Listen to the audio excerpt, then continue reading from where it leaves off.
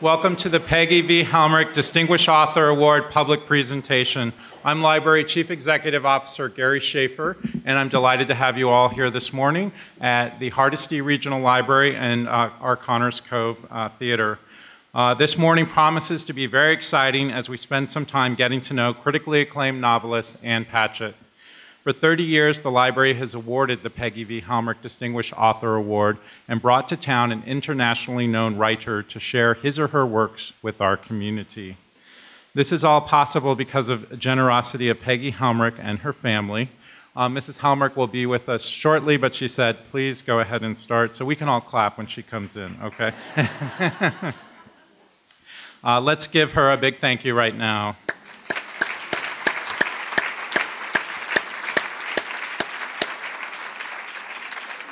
I would also like to have Kristen Bender stand. She was this year's award-winning dinner chairman.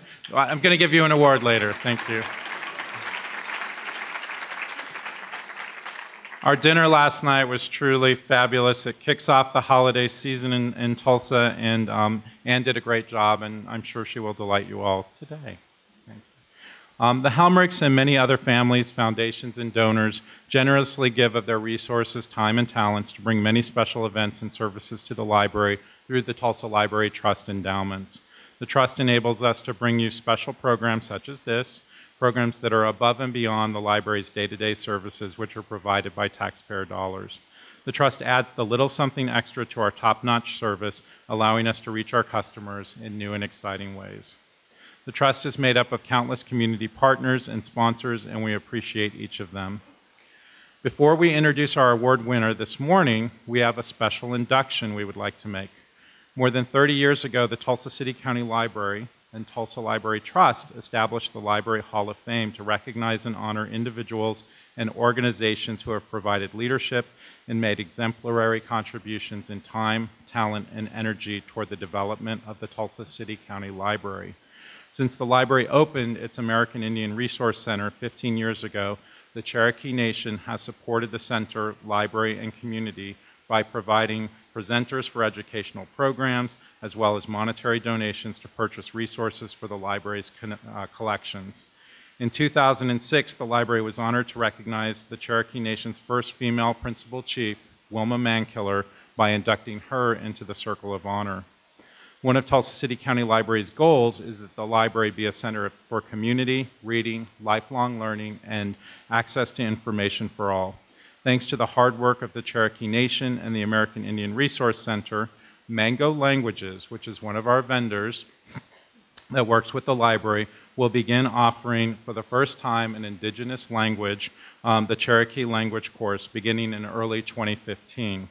The Cherokee Nation helped develop interactive lessons and provided native speakers to record each lesson that will be offered through the user-friendly language instruction tool, which is will be available free from the library's website, as well as about 2,000 other public libraries across the United States. So it's really a remarkable part of collaboration, and that was really brought together by work from the American Indian Resource Center at the Tulsa City County Library, bringing these two partners together to develop this. And the developers are here this morning to be honored, and we're very excited about it.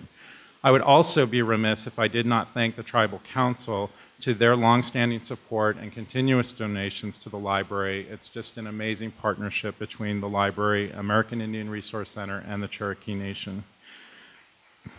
Thank you.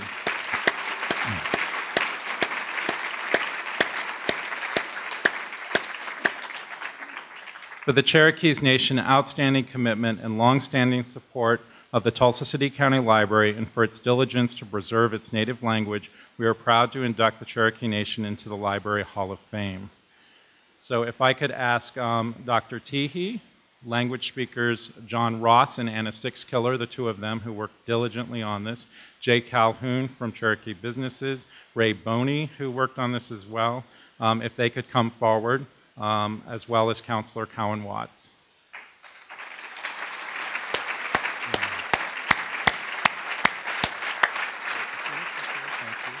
And thank you. Good morning. And I think in the spirit of of this partnership, we should also say OCO. So you're already learning Cherokee today. So these are some great teachers that we have up here for our language. Language is very important to us as it's our part of our identity and our culture.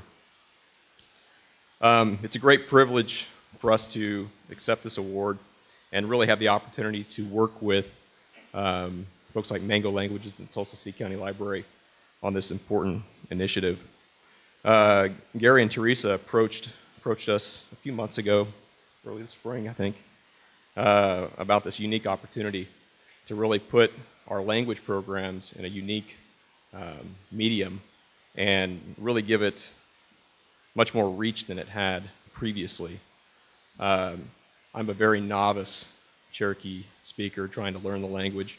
I've had the privilege of working with native speakers to help me with some of my vocabulary and pronunciation of words and connecting those into kind of coherent sentences, just to some extent. One thing that I struggled with growing up as an at-large citizen was the practice.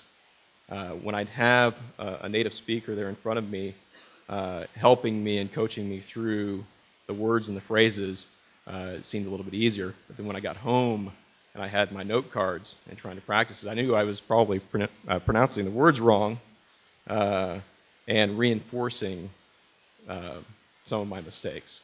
Now, luckily, I don't have a lot of pride, so I don't mind practicing and have folks like these experts correct me on that. But having this type of program at our fingertips, available at our local library, on our phones, and across the U.S. is a major deal for us. So it really helps us kind of bridge that gap for our Cherokee people and for our at-large people. We have about the largest tribe in the U.S. We have about 320,000 tribal citizens. About 2/3 of those actually live at large, which means they don't live within our traditional jurisdictional area here in the 14 counties of northeast Oklahoma. And so having this available for our citizens is a really big deal for us because it really connects us and preserves and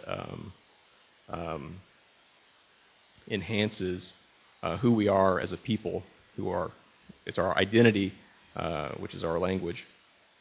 For those that don't get a chance to come back to our traditional Cherokee communities on a regular basis. So this is very important to us. Plus, it gives anyone else the opportunity who'd like to learn Cherokee that opportunity as well. So with this program, Cherokees will soon be able to come to your local library, this beautiful facility, to access by using their own library cards, which I have one here, and I hope you all do as well. And on this library card, I was reading, it says, "Libraries change lives," and I think this is a good example of how it is changing lives, but also helping to preserve our identity and our heritage. So I'm very thankful for our libraries, especially the one that we're sitting in today. I'd like to thank Gary and Teresa with the Tulsa City County Library for bringing this opportunity to us.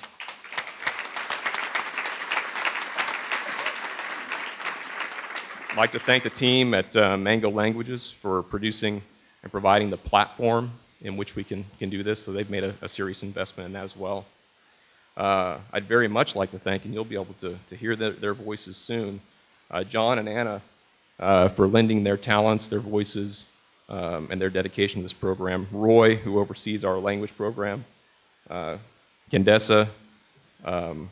Also, some people that did a lot of the back of the office, behind the scenes work with our Attorney General's office, putting those contracts together where we can have a good working relationship, including the Secretary of State, Hoskin, our Principal Chief, and the leadership that our tribe has provided, our Tribal Council for acknowledging that protecting and revitalizing our language is so important, but also the willingness to engage in partnerships and utilize technologies to help make this more accessible to everyone. So I really appreciate it. And Roy, did you have a couple words to say? These are the folks that do the real work. I just got to say thank you. So. OCO Nagad, hello everyone. It's kind of fitting that the library's doing this for us, because as Cherokees, we have a long history of literacy and education. Education is one of our major goals as a people, as long as we've been a people. We had the very first institution of higher learning west of the Mississippi, and so Sequoia invented our writing system. So we do have we're proud of our literacy, and this project is keeping it with that. The Cherokee language, like most languages, is endangered, and we don't want to lose our language. So we use every tool possible that's available to us to keep it. So a project like this, using this language learning software, is a pretty big thing for us. It provides people access to hear fluent speakers of Cherokee speaking the language. So like Jay mentioned, if you don't have access to that and you can't hear it, this is a really great tool to learn. This is a couple chapters of it. We hope to add more to it and keep it growing, but it's without the work of John Ross and Anna Sixkiller, this wouldn't be possible. They lent their talents to this. They worked with the linguists at Mango, and we came up with a pretty good product. So I'd like to give them a special recognition here. Ed? I would also like to extend my welcome not only to all of you, thanks for coming, but also we have some library commissioners in the audience I see Commissioner Judy Randall, Commissioner Sally Frazier, and I've got someone else. If you guys could stand up and be acknowledged, any other commissioners that are here that...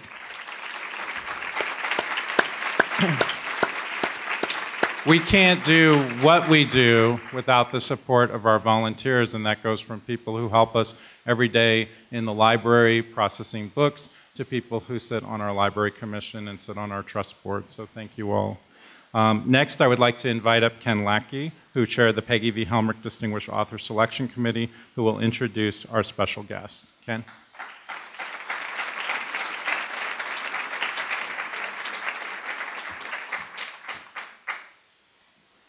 Well, good morning. I'll make this short and sweet because Ann Patchett is really a superstar and you'll want to hear her. But I need to tell you just a little bit about her because she's had a very interesting life. She's written 6 very widely acclaimed novels, but she's also an author of nonfiction and really a great series of essays about her struggles and determination to become a writer. In talking about her life, though, she's done a number of things. She's had stints as a waitress, a cook, an editor, a college professor, a magazine writer, so she's done any number of things. At one time, she thought she might go into law enforcement and even qualified for the Los Angeles Police Academy. I really love that story. She really has a deep love for dogs. She's got a dog, Sparky, who's her shop dog, shelter dog that I guess is her guaranteed source of pleasure. She loves parks, and Nashville's got a lot of beautiful parks. Tulsa's got a lot of beautiful parks, so we have some things in common there.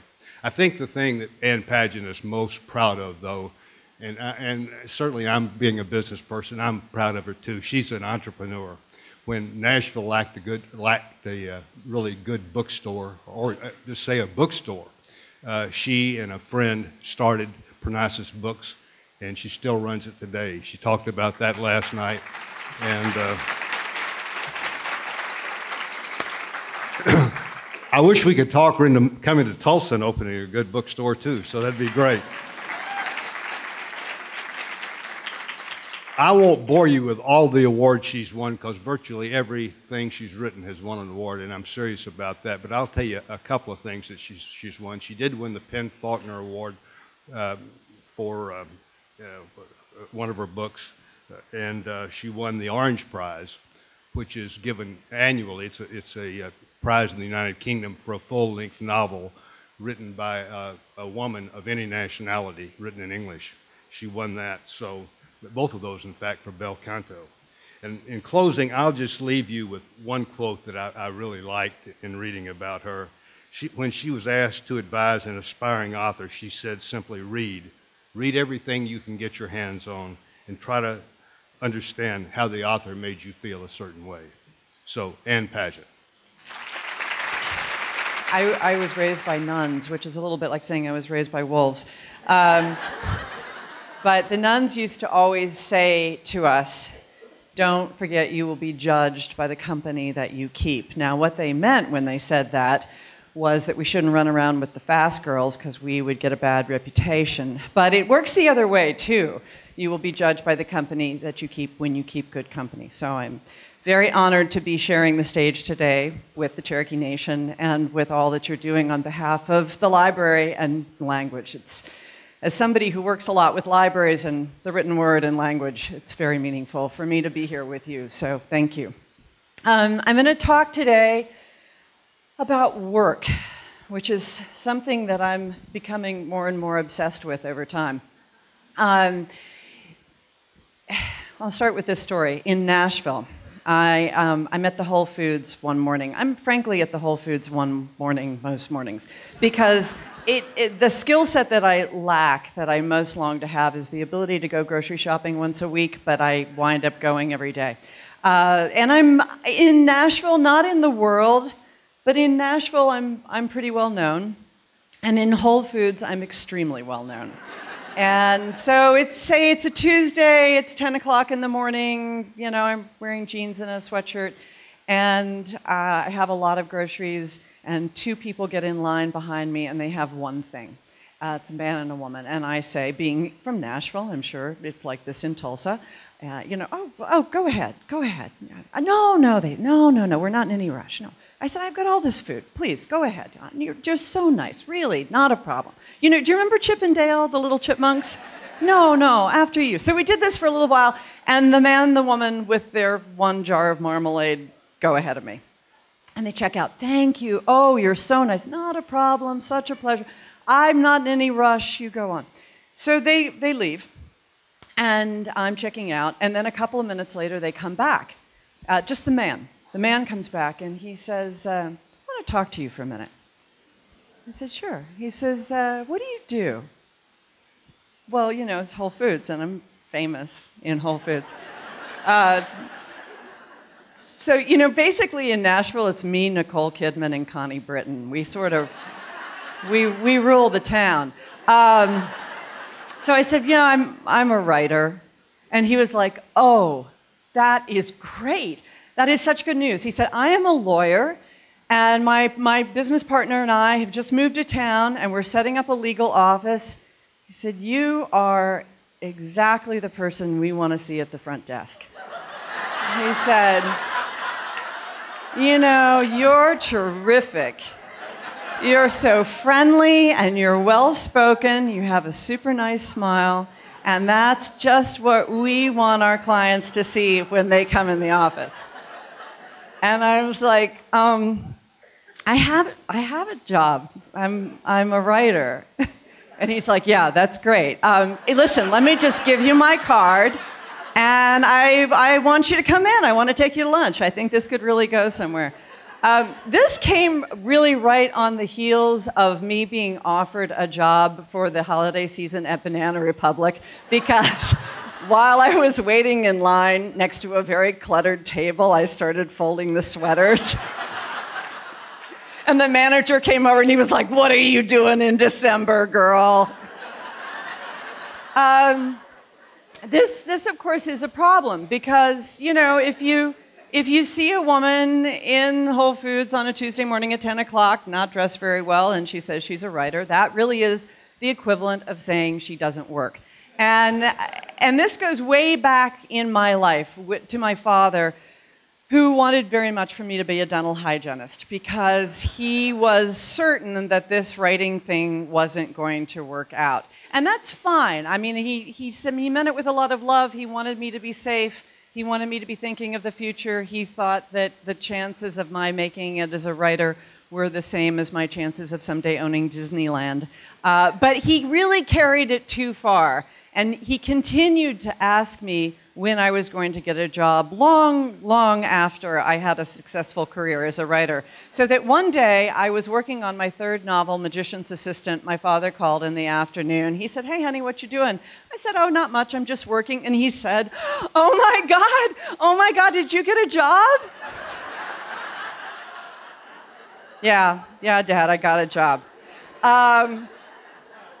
Now, I think that a lot of this is because of writers. It's the writer's fault that people think that writing isn't a job, because writers really like to perpetrate the myth of inspiration and this idea that the characters take over. Everybody loves that story. I have to say, even in Tulsa, and you are a very, very smart town, I have had so many people take me aside and say, "So isn't it true that the characters just kind of take over and write the novel?" You know what? They don't. They don't. And they don't for anybody. You know, and yes, I have a plan when I write a book, and yes, I often change my mind. But if you're building a house and you decide to put the master bedroom on the second floor, and then later on you think before you start building the house, "No, I'm going to move the master down to the first floor," does that mean that the architectural plans took over and made the decision to move the bedroom? Or does that mean that you changed your mind? But we love this idea that writing is magic, and that you're typing away, and all of a sudden the character just grabs your will from you, and it's like you're possessed, you know, your hands just flopping around on the keyboard, and a novel is coming out. Well, think about this with other professions, right? Okay, say you had a brain tumor, and you went to see your neurosurgeon, and your neurosurgeon says, "You know, this is the way it works. I do a skull resection, and I start to work on the tumor, and I'm cutting it out. And then all of a sudden, I just don't even know what comes over me. My hands are just cutting and cutting, and I'm not even looking at your head anymore." And you'd be like, "Okay, all right." And you'd go get another doctor. Well, you should also probably go get another novelist, because if your characters are speaking to you, that's called schizophrenia. Elizabeth Gilbert, who wrote Eat, Pray, Love and Signature of All Things, which is a terrific novel, whose dress I was wearing last night, is a very good friend of mine. And Liz and I have this story. This is absolutely true, and we have talked about this even recently. We both talk about this when we both go and give talks. So my last novel was called State of Wonder, and it was set in the Amazon. And when I was planning it for a long time and doing research, I told Liz, before I started writing it, I'm working on a book, or I will be working on a book that's set in the Amazon. She said to me, "Oh, I was working on a book that was set in the Amazon, but it turned out that it didn't work out." She said, "I've got a lot of extra Amazon books I'll send you." And she did. And they were not Amazon books that I wound up needing. They were sort of Amazon books from another time. And she said the character who was going to be the heroine of her Amazon novel was based on her grandmother, and she put that character in another book, and so she wound up not writing the Amazon novel. So anyway, we go to Portland together. Now, when we go to Portland together, and we're doing an on-stage event, a conversation, we're staying in the same hotel, we're doing this because we're friends, and this is how you see your writer friends. You make plans to give talks to them, with them in cities you don't live in. So we're having lunch that morning before the talk, and I say, "Tell me about the book you're working on." Well, at that point, she was just finishing up her memoir called Committed. So she was telling me the story of Committed and what the book was about, and she finished telling me the story, and then she said, "Okay, now you tell me the story of your Amazon novel." And I said, "Okay, No, I said. "No, you tell me the story of your Amazon novel." I said, "You tell me the story of the Amazon novel you didn't write." She said, "Well, it starts in Minnesota, and it's about a woman who's a doctor. She's a research scientist, and she's a spinster, and she's in love with her boss. And somebody in the organization that she works for has gone missing in the Amazon, and her boss sends..." For those of you who haven't read State of Wonder, you just really got the plot synopsis.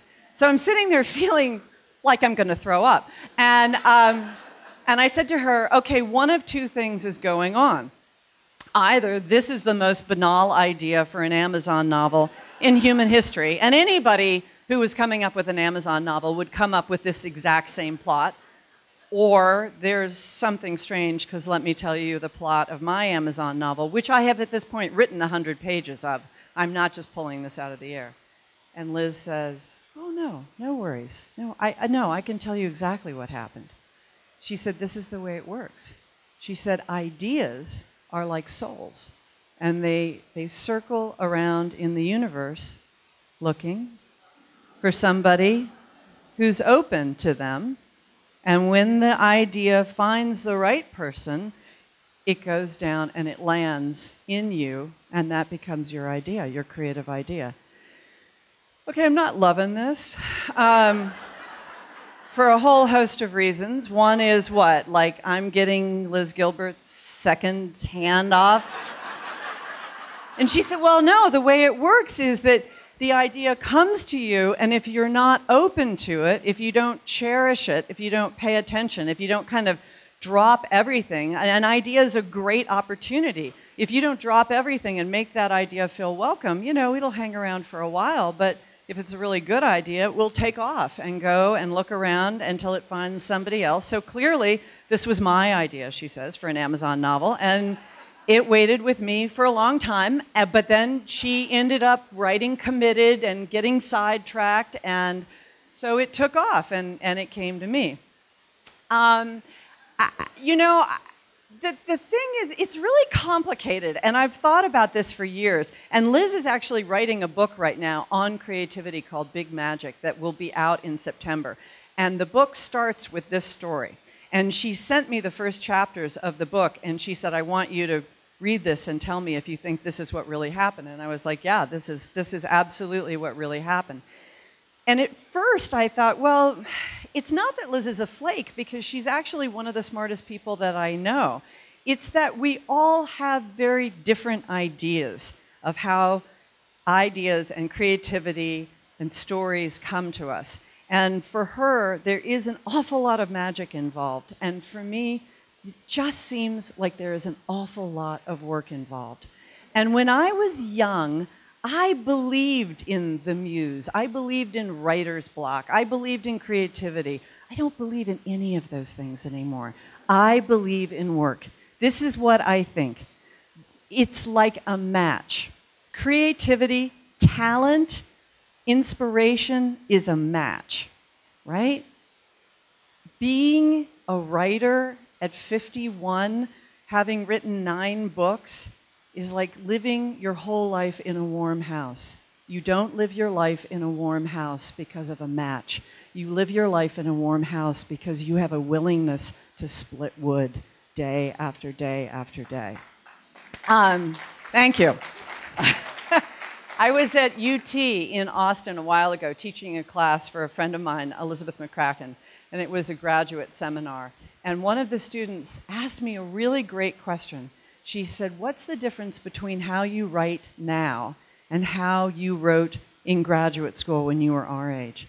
And I said, when I was in graduate school, when I was 21, I wrote the way I fell in love, which is to say, I fell. I fell like off a building. When I fell in love, did you guys used to fall in love? You fell, and it was just like there was nothing you could do to stop that fall. You were going straight down. You couldn't protect yourself. You couldn't cover your head. You were falling in love. And I would fall into a short story in the same way. I would cancel all of my obligations, or not even cancel them. I just wouldn't show up. I would drink. I would smoke. I would stay up all night, type. But you know what? You can't do that for your life. You can't write that way for your life. You can't be in love that way. And I said, you know, the way I write now is also the same way I'm in love. My husband and I have been together for 20 years, and I actually really understand what it takes to be a good partner in a relationship. And I know when I'm being a jerk, and I know when he's being a jerk, and I know how we forgive one another and how we make it through. And I know when I get stuck in the middle of chapter 3 because I've made a mistake in chapter 2 and I have to backtrack. I know my own games. I am wise to all of my lies. And I know that in love and in work, in writing, in creativity, it's showing up day after day after day and doing your job. And yet, because my husband is a doctor, I go to these parties, these doctor parties all the time. And inevitably, somebody comes up to me at the party and they say, you know, my daughter is a brilliant writer, or she might be a gymnast. Will you have lunch with her every week to see if maybe she wants to be a gymnast? Or they say, my daughter was the best writer in the history of her high school. She has 3 kids now, and she's a stay-at-home mom, but she is a much better writer. You know, the implication, she's a much better writer than you ever were. But she's just been really, really busy with her kids, or I've been busy with my kids, and that's why I haven't been writing. And then at some point, a neurosurgeon walks up to me and says, I'm so glad to meet you, because I am going to write a novel. I've decided I'm going to start writing a novel on Wednesday afternoons. And I was just wondering if you could give me some tips. And I'm like, this is such an amazing coincidence, because I'm going to start doing neurosurgery on Wednesday afternoons. From like noon to 4, if we could just have an office swap, that would be so cool. Why isn't what I do a job? The reason why what I do isn't a job is because we can all write. We can all make our letters. We can all type. Not only that, as human beings, we transfer our experience into stories. And every time we tell the story again, we don't go back to the original experience. We go back to the last time we told the story. And we shape it, and we shape it, and we shape it. So we have these 2 abilities. We live through story. We live by shaping our experience into stories that we tell to one another, and we know how to operate the pencil. So you have the wonderful idea in your head, and you have the ability to take it out with your hand. So why doesn't it work more often? Why do we feel so defeated? Why have we all had the experience, even if it's just sending an email, of sitting down, typing a sentence and thinking, that's not what's in my head. That's not the beautiful, important thing I mean to say. This is absolutely junk, because we don't think that it's something that's worthy of practice, because we don't think of it the way Yo-Yo Ma thinks of playing the cello, that you have to pick it up and do it boring hour after boring hour, day after week after month after year. We say, no, I have writer's block. You don't have writer's block. My husband doesn't say, you know, this guy, he's got leukemia. It's really complicated. I don't know what medicine. I've got doctor's block. I just can't, I'm not going to go in today. I'm blocked. You know what? He's blocked. It's hard. And if you're blocked and it's hard, then you do the work and you sit down and you figure it out. And maybe it'll take you a day, and maybe it'll take you a year. But that's what you do. You don't get math block. You say, this is a very hard proof, and I'm going to need to solve it. So you stick with it. Now, as it was said in the introduction, I own a bookstore in Nashville, Parnassus Books. And a couple of years ago, this is my last story about hard work. A couple of years ago, in 2012, the American Booksellers Association awarded me Most Engaging Author of the Year. Now, the way this works, they get the best paperback, best nonfiction, best children's book, best novel, blah, blah, blah. And then the last prize, the big prize, the huge, very important prize, the prom queen of the American Booksellers Association wins Most Engaging Author of the Year. Well, of course, I did deserve it, because I opened a bookstore and I spent the whole year going pretty much around the world talking about the importance of independent bookstores. And they said, we want you to give a speech to the American Booksellers Association. This is like a couple of thousand people in the Javits Center in New York. And I really wanted to give them a present. I wanted to really hand them something, because these are people that I love and I've worked with all my life. And I wanted to inspire them and to rally them and to empower them. And so I was thinking, what of all the things that we know is the most inspiring, the most rallying? Of course, you would all say, Henry V, The 100 Years' War, the Battle of Agincourt in 1415, and the speech in which Henry V rallies his troops, his very small band of Englishmen in France who were going in to be slaughtered by the huge French forces, which is not unlike the situation with Amazon bearing down on the tiny little booksellers. The tiny little booksellers are the English, and Amazon are the French.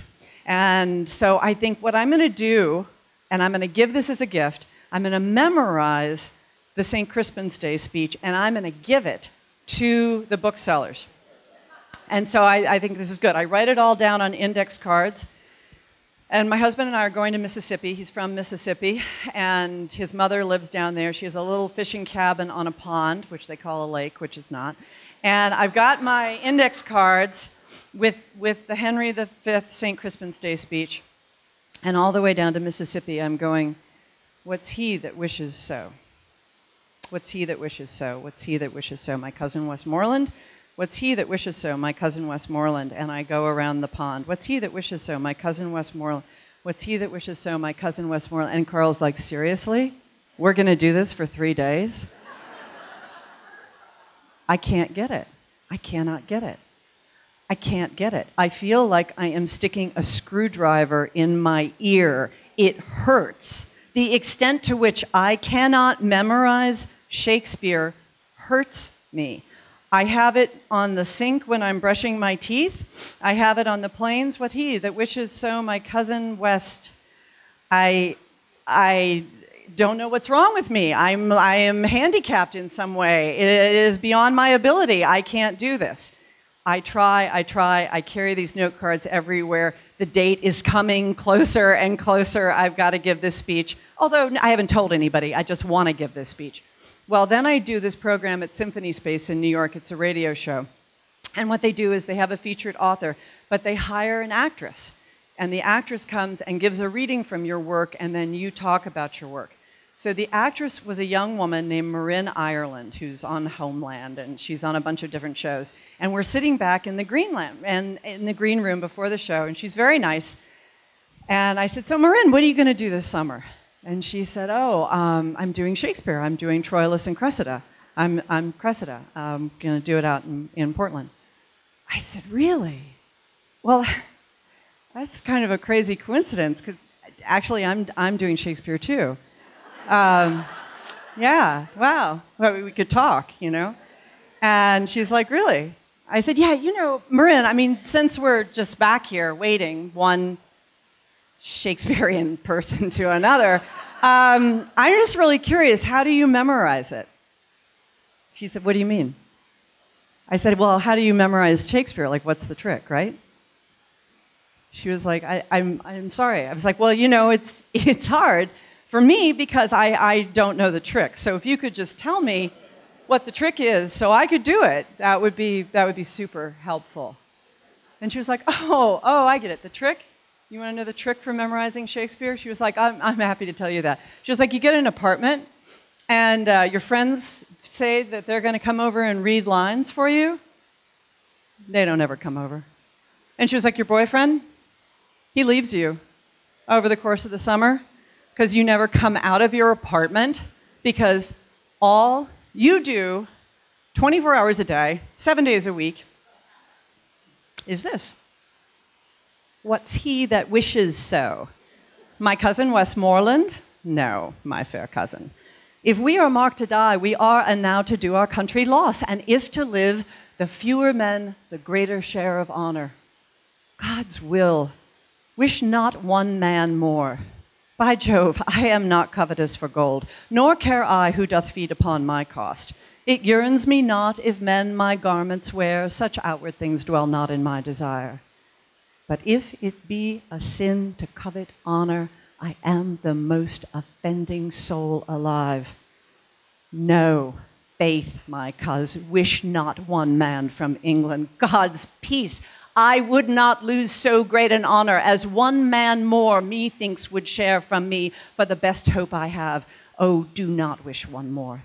Rather, proclaim it, Westmoreland, through my host, that he which hath no stomach to this fight, let him depart. His passport shall be made, and crowns for convoy put into his purse. We would not die in that man's company who fears his fellowship to die with us. Today is called the Feast of Crispian. He that shall outlive this day and come safe home shall stand a tiptoe when this day is named and rouse him at the name of Crispian. He that shall live this day and see old age shall yearly on the vigil feast his neighbors, saying, tomorrow is Saint Crispian's. Then shall he strip his sleeve and show his scars and say, these wounds I had on Crispian's day. Old men forget, yet all shall be forgot. But he'll remember with advantages what feats he did that day. Then will our names, familiar in his mouth as household words, Harry the King, Bedford and Exeter, Warwick and Talbot, Salisbury and Gloucester, be in their flowing cups freshly remembered.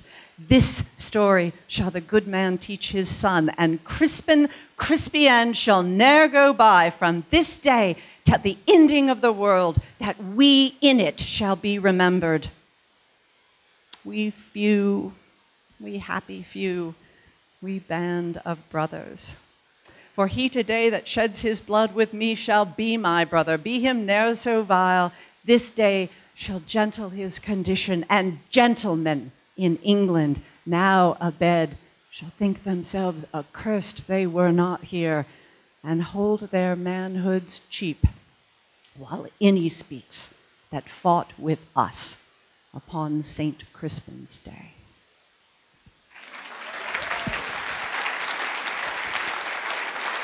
Thank you. It's my best party trick now. So guys, you know what that makes me? It makes me a neurosurgeon. You know what? That's true.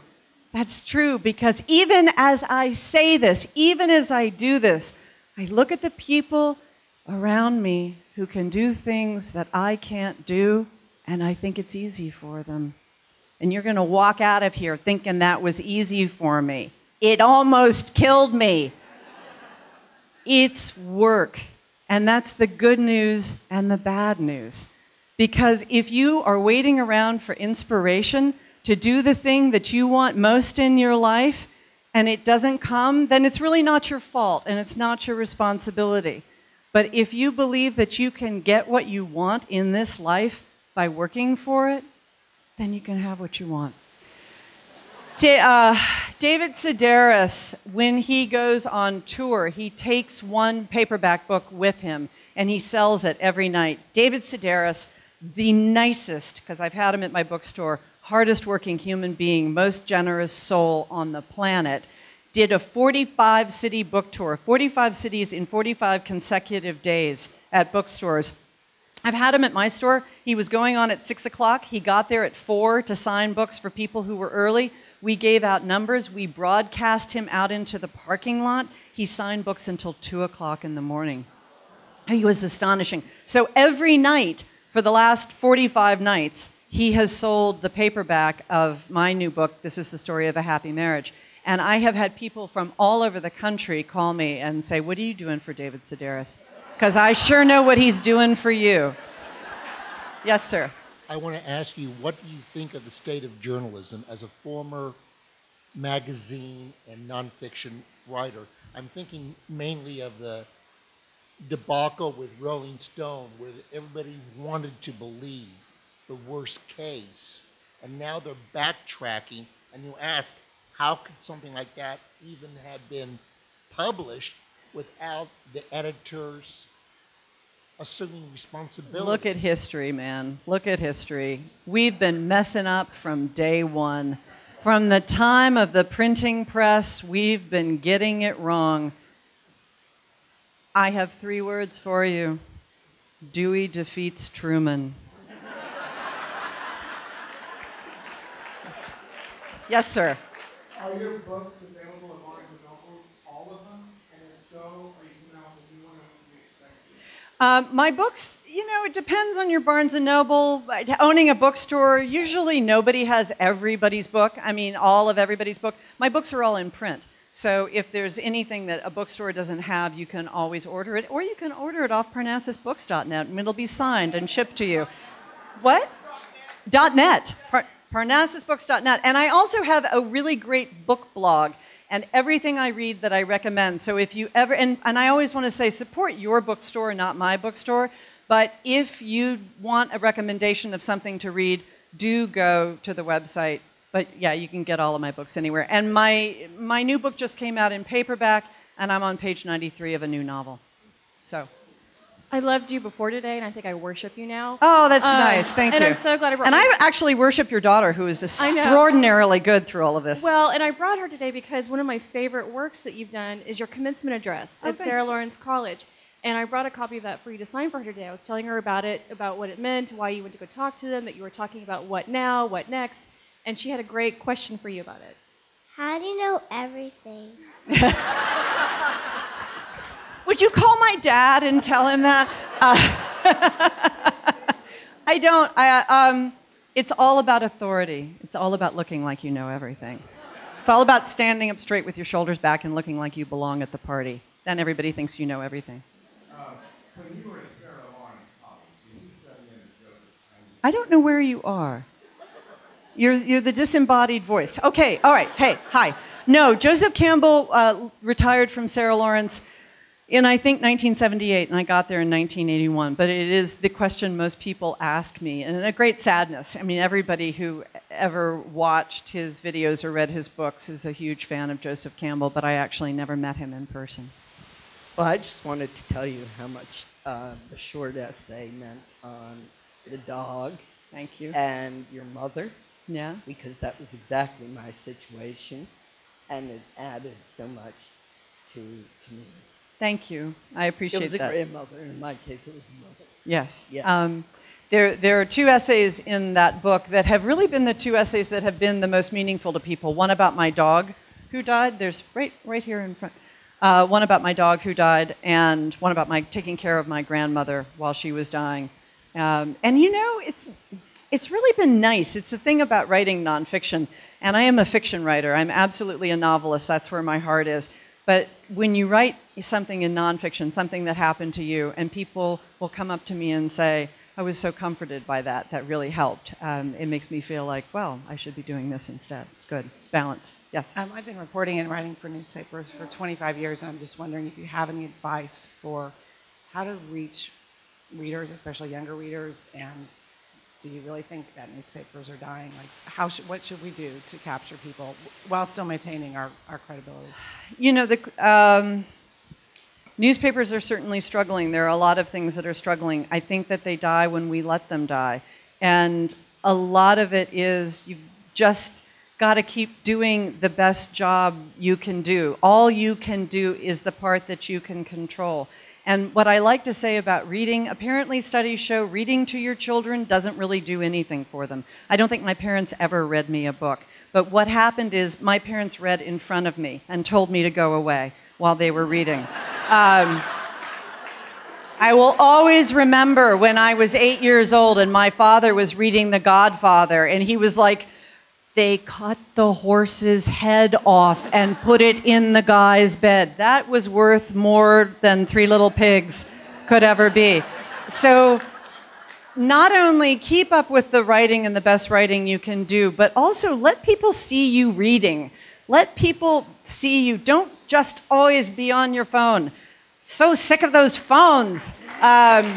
Sit there with a newspaper and talk to people about what's in the newspaper. I mean, really all we have are our grassroots. But as somebody who has opened a bookstore when everybody's telling me that bookstores are dead, you know, I can also tell you that grassroots really work.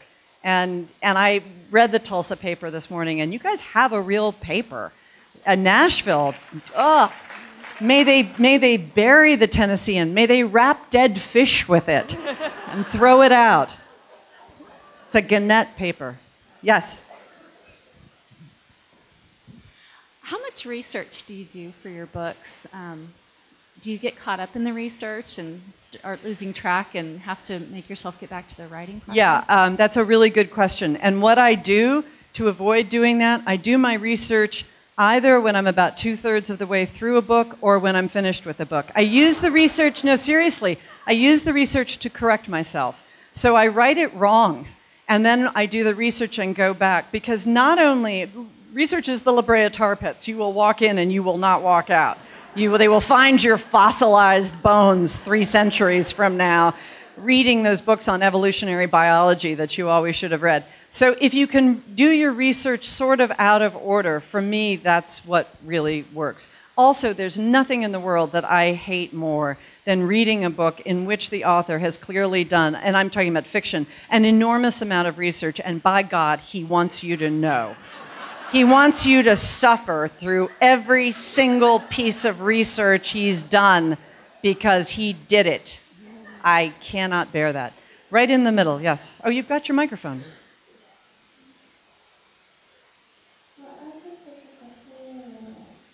What was my favorite book when I was little? Charlotte's Web.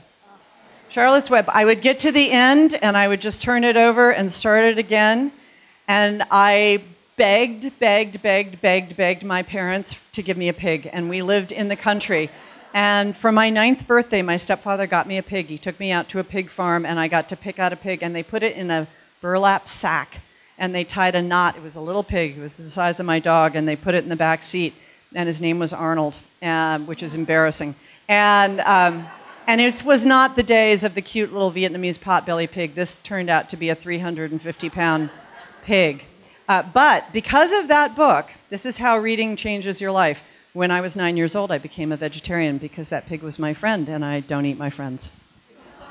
Yes?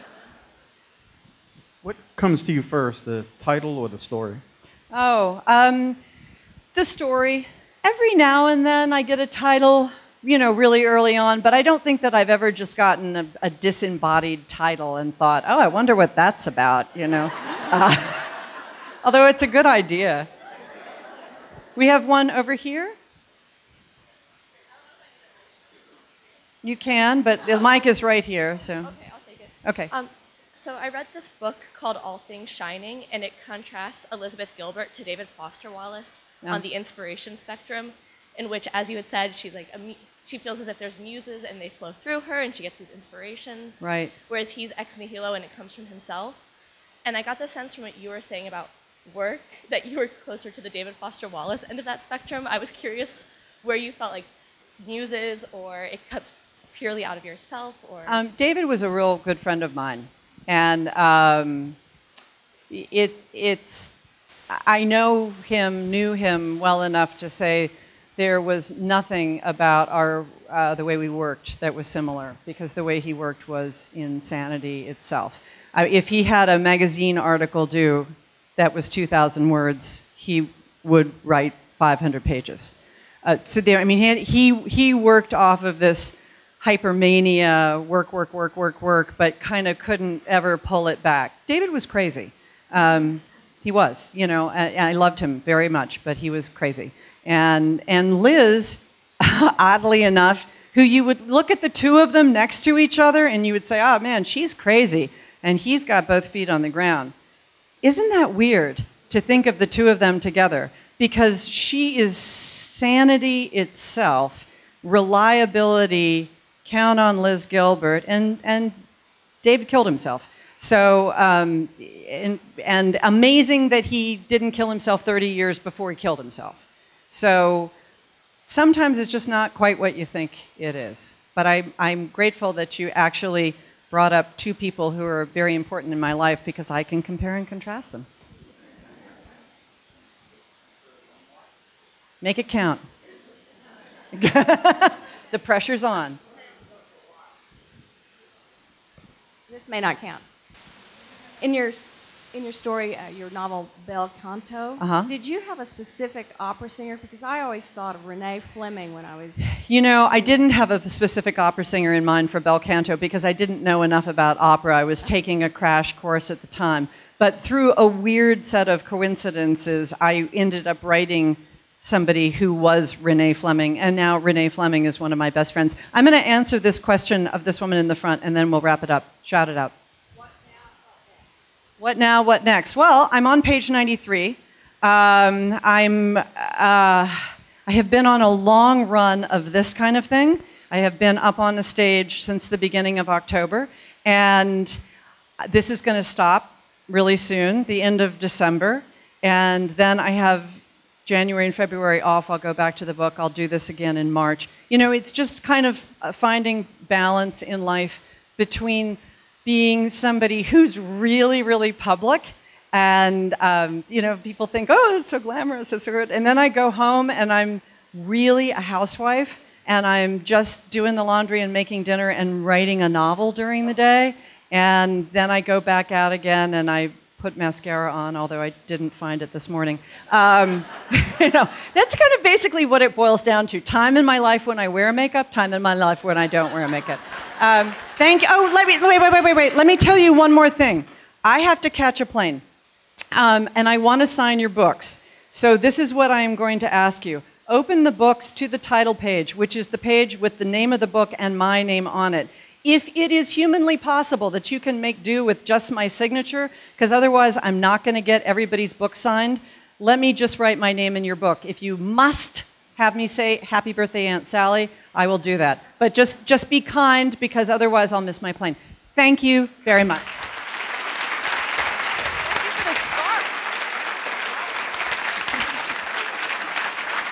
Do you want some water? No. Okay. So thank you all for coming. Whoa. Anne mentioned there are books for sale in the lobby from Barnes & Noble if you would like.